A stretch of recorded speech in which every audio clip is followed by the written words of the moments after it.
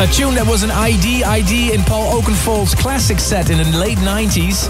Actually never made a release, but apparently this tune made such a big impact that Scott Bond and Charlie Walker made a rebooted remix of it for 2015. That's it, you're almost at the end of this episode of A State of Trance. Thank you very much for tuning in. Let me know what is your favorite track of the past 2 hours by going to astateoftrance.com, click Future Favorites.